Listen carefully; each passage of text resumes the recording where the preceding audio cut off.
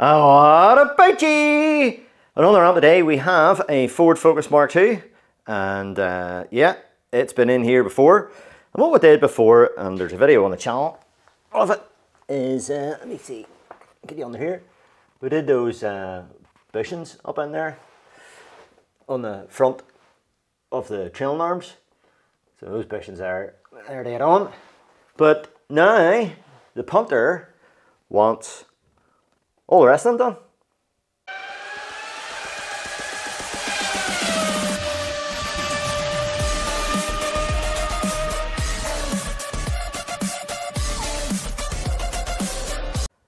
So we're going to do a wee bit more than that. We're going to actually replace all these arms and all these links, that one there as well. So yeah, so there's the main sort of thing there. If we can get that in there. So we're going to do all the bushings, but at the same time, I'm just going to drop this whole subframe out because it's just a bit crusty here and there. So we're going to deck it up for him a wee bit, give it a bit of wire brush and rust remover on it, and a bit of paint and stuff. We'll maybe address that there up in there too while we're at it. So we're basically going to take the whole back end out.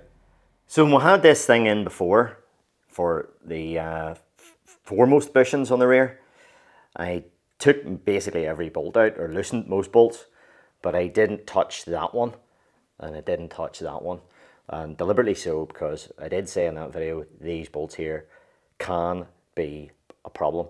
These things can seize in, but now we're going to have to take them out. So anywho, this is what we'll have. The old melee. So melee kit. What have I got in here? So new arms, these arms,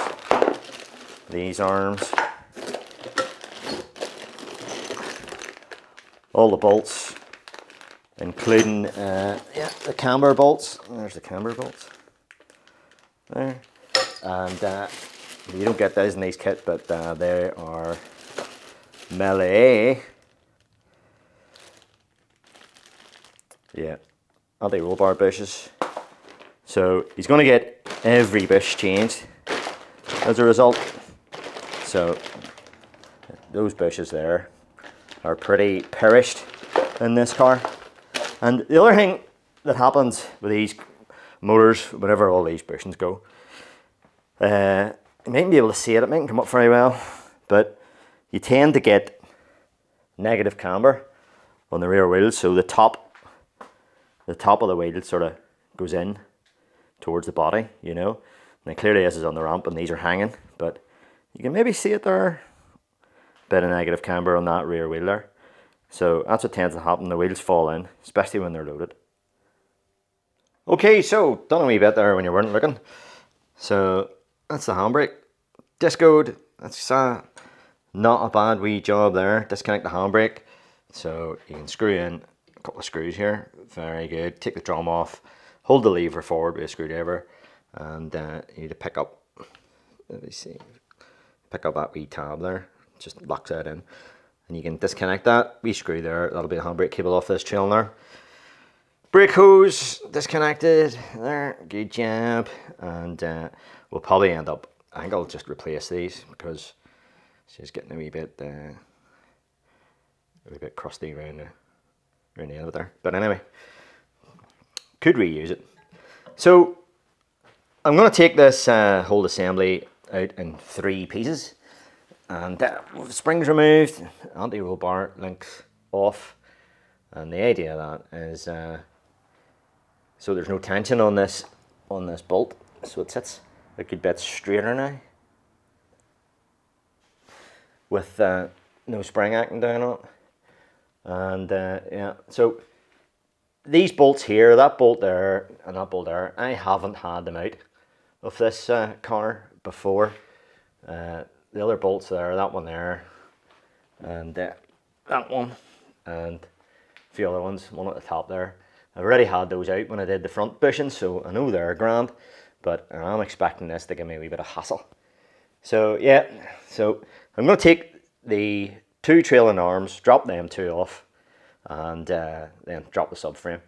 So take it out in three pieces. You could take it out completely all as one unit, but I think it's easier to do it this way. Now, let's see now. Are you going to be nice?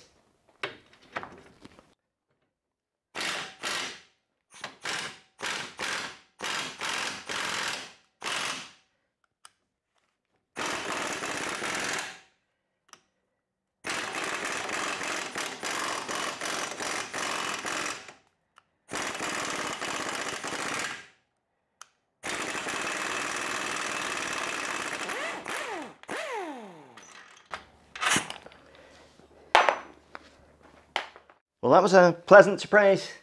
That bolt coming out. They're normally seized. I wonder if these camber bolts come out. It's just as nicely. Might be lucky.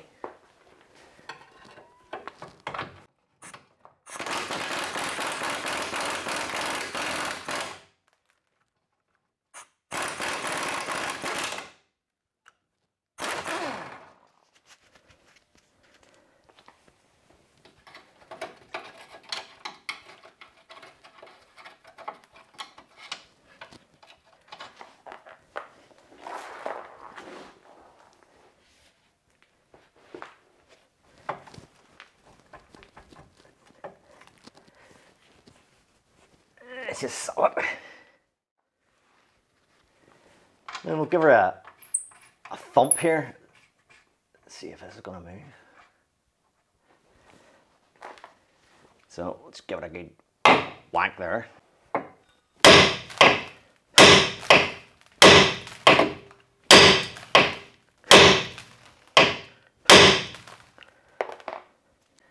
And move the wee bit.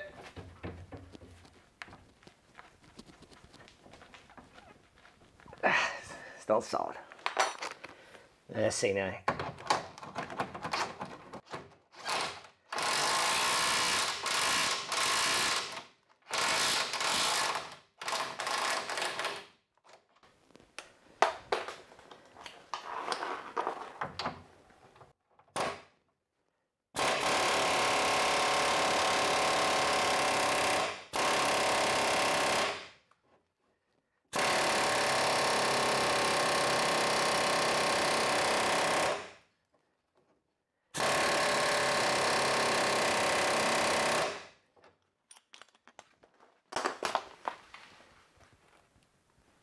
Anything?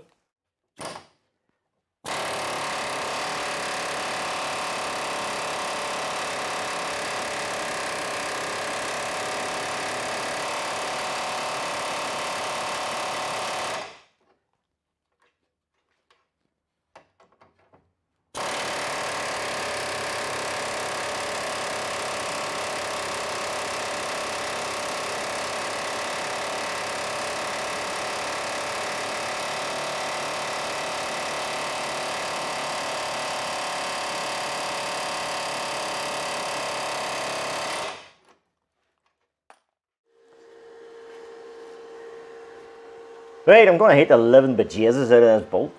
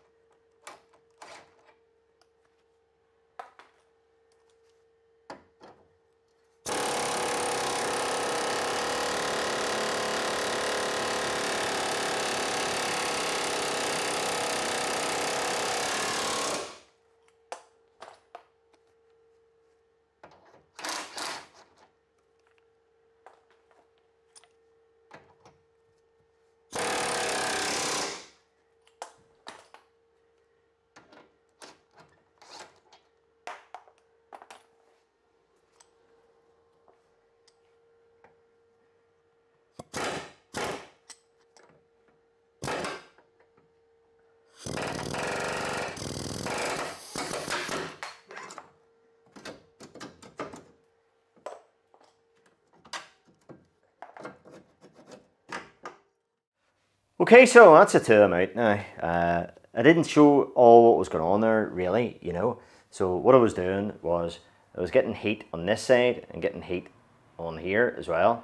So we're trying to get the heat to conduct down the bolt, because this is the area here where it's stuck with the red there.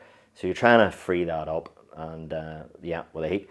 So the other wee thing, you may have noticed that I rattled the nut on first of all, but I changed the impact because you want to get the nut as far down, as close to the the area that's seized as possible. So you don't want the nut to be just on a couple of threads. It's just gonna bounce.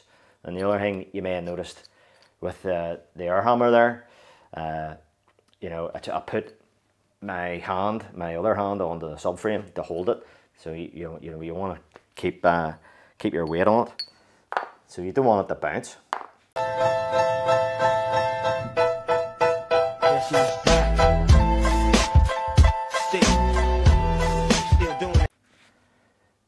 That thing there is on the Amazon store. That's a 401, one of these jobbies with a hex on it, so you can put a spanner on it for turning. It's the only one that I've ever seen with a hog ring on it that holds your socket. You know, the majority of them don't have that, and you get a spare one of those, and there's a wee rubber goes underneath it as well. It's underneath the hog ring. So yeah, that there is. You're probably not going to see it. I can hardly read it here.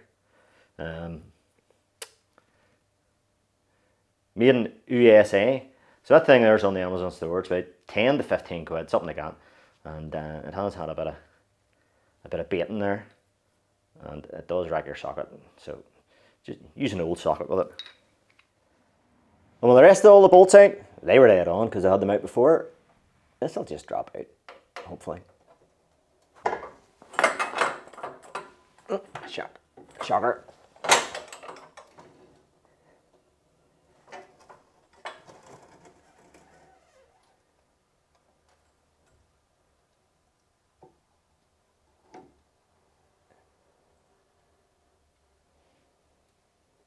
I think it just makes it more manageable for me to take this out basically in 3 pieces, because these trailer arms, we've already done the bushing, as we've said, so we're not going to do anything with these at all. I'm not going to touch it. So we'll get the other side done and then get the subframe out. And that's our subframe ready to come out. Just we point to note, there's a bolt up in there. If you were changing these arms, you know, without taking this subframe out, that bolt up in there is a bit tight to get at, you know. So there's the other side of it there. But because we're dropping the frame out, it shouldn't be no big deal to us.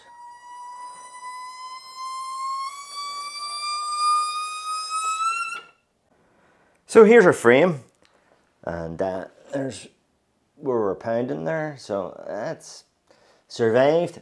I think if I had done that with a bigger impact, I have a big nasty, I would have just bent that. So that's why I didn't use that. So yeah, she is a bit crusty here and there, but yeah. But really, it would have been better if I was able to get this shot blast, but that's not an option. So we're just sort of decking it up. That's really all we're about. It is salvageable. I'm happy enough with it. You know, it's sort of, you know, the bit that you can't see, you know, is gonna be the worst bit around here. You know, so yeah. And well, I've said a couple of times, I think, I'm taking this out in 3 pieces. And when I'm saying that, I mean, you know, this major component here, and, you know, those two. I'm not really counting those two. I'm not counting the springs. You know, I'm not counting the arms here, you know what I mean? So 3 pieces is that, that, and that. And there we go. It's amazing what a drop of paint can do, and a few new arms. So you can buy those arms separately from Melee. You don't have to buy that whole kit. And if you do buy them separately, you get, you know, all the bolts with you know, thread locker and all that. So you get the accessories, even if you buy them separately. Channel isn't anything to do with melee parts at all. I just think that's good stuff, and that's what I tend to use if I can get it. So yeah, this is just it's just enamel paint put on with a brush. That's it. So I reckon that'll give this frame a bit more life and extend the life of this car as well, because judging by the state of it, it was brave and crusty all in around the wee nooks and crannies and all, you know. So if that had been left, that frame wouldn't have been too long more for this world. Wee pin there, so it's pretty much self-aligning. So that's a bit of a gift. So we'll get as many accessories here on as possible, and we'll get her in, and that's it.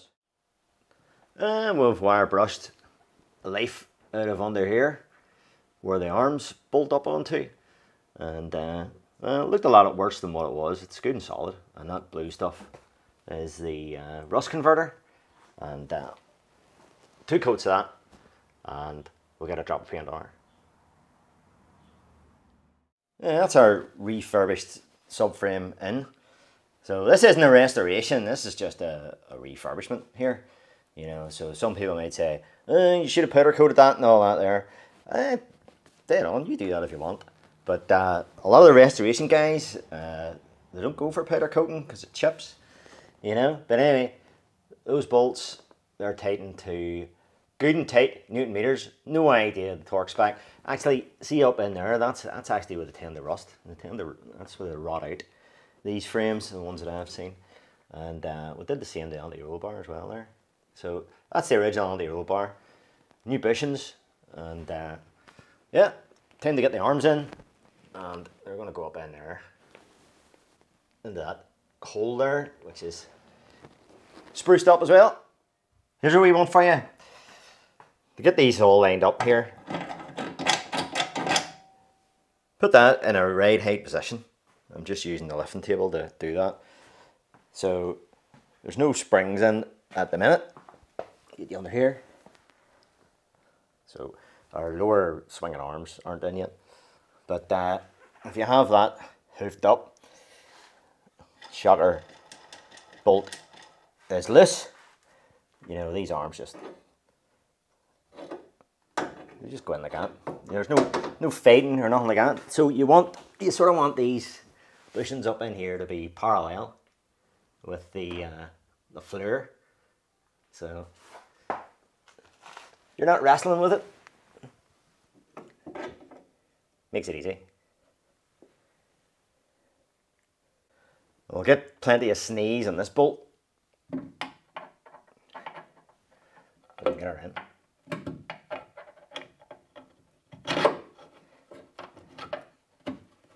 There we go. With the front foremost bushings tightened up, they're the only two that's tightened up. Obviously the subframe main bolts are tight as you can get them.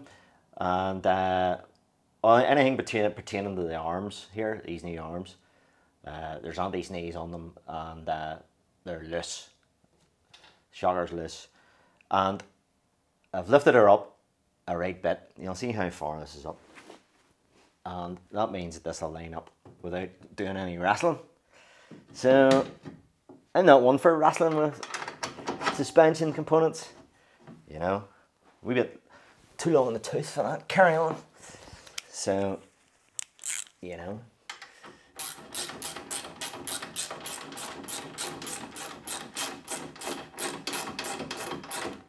With our camber washer in, making sure that we don't crush any of these wee spuds on the frame. So that's what's going to adjust here.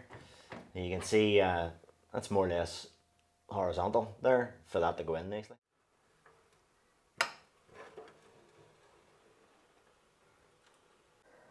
Brakes connected, handbrake connected, ABS wire connected, just a spring to put in now.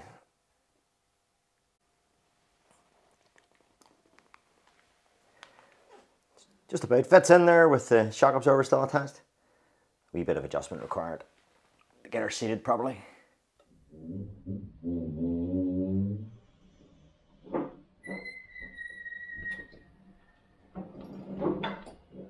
let's have a wee look at what we've got here. These gauges on it. So we're making reference to the front. What's that say? About 6. Alright. Okay. That's only a number. Yeah, it doesn't refer to degrees or anything like that. And this one here is 3.5, roughly. So, right. Okay, so we need to just equalize those two numbers, you know. Sort of add them together and divide it by 2 type of thing. And we have excessive toe in there, so we want them to be near enough 0. A wee tiny wee taste of toe in's fine, but more or less 0, and there's more or less 0. So we'll put a wee bit of adjustment in these.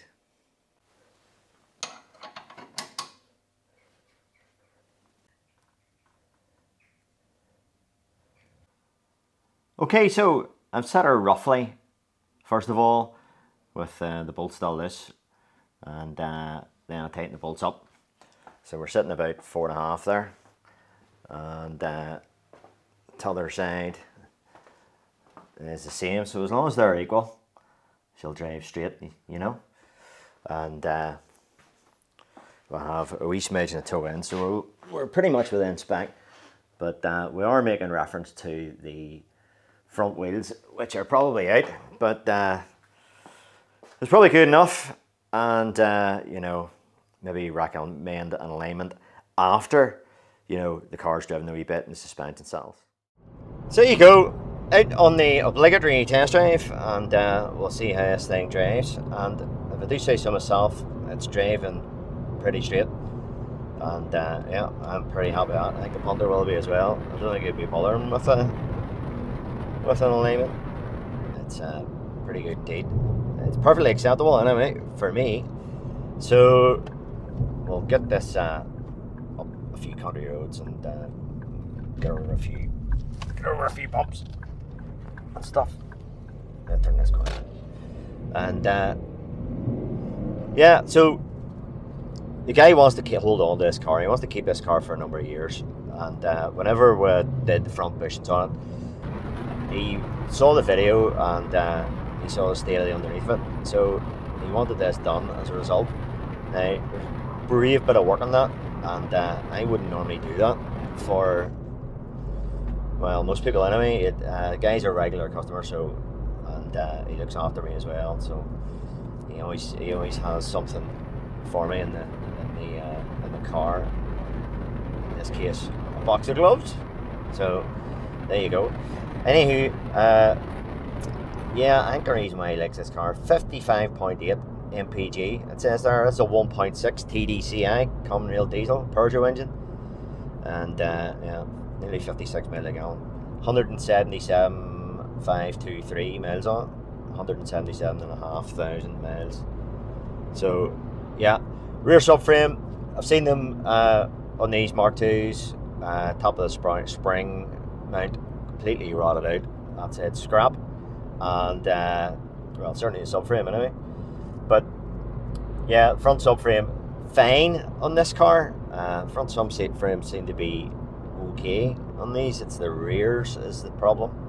Seems to be a lot of, I don't know, moisture traps or something, the way it's designed. But anyway, waffled on for long enough. Okay, car's driving great. Many thanks for watching. All the best, and